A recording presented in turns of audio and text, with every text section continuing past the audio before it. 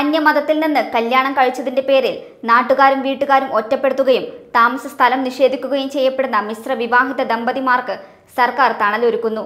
അവർക്കായി സുരക്ഷിത ഭവനങ്ങൾ നൽകും. ഇന്ത്യയിൽ ആദ്യമായാണ് മിശ്ര വിവാഹിതർക്കായി സർക്കാർ വീടൊരുക്കി നൽകുക. ഇതിന്റെ സാധ്യതകൾ സാമൂഹ്യനീതി വകുപ്പ് പഠിച്ചയുടൻ സർക്കാരിന് റിപ്പോർട്ട് നൽകും. വിവാഹം കഴിച്ചത് അന്യമതത്തിൽ നിന്നായതിന്റെ പേരിൽ കുടുംബത്തിലും സമൂഹത്തിലും പ്രശ്നങ്ങൾ നേരിടുന്നവർ ഇനി ഭയക്കേണ്ട. നിങ്ങൾക്ക് സംസ്ഥാന സർക്കാർ സുരക്ഷാ ഭവനം ഒരുക്കും. സന്നദ്ധ സംഘടനകളുടെ നേതൃത്വത്തിലാകും വീടൊരുക്കുക. ഇതിന്റെ സാധ്യതകൾ സാമൂഹ്യനീതി വകുപ്പ് ഡയറക്ടർ പഠിച്ച് ഉടൻ സർക്കാരിന് റിപ്പോർട്ട് നൽകും. വീടൊരുക്കാൻ തയ്യാറുള്ള സംഘടനകളിൽ നിന്ന് വകുപ്പ് അപേക്ഷ ക്ഷണിച്ചു.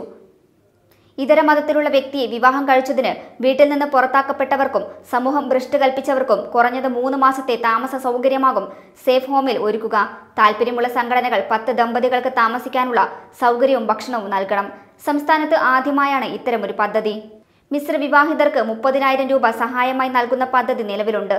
വിവാഹം കഴിഞ്ഞ് 1 വർഷം കഴിഞ്ഞ് ഇത് ലഭിക്കൂ. അതിനാൽ വിവാഹം കഴിഞ്ഞ് ആദ്യ കാലങ്ങളിൽ പലരും ഏറെ ബുദ്ധിമുട്ടുന്നു. ഇവർക്ക് ആശ്രയമാകും സേഫ് ഹോം. താമസ കാലയളവിൽ ഇവർക്ക് തൊഴിൽ പരിശീലനം നൽകും.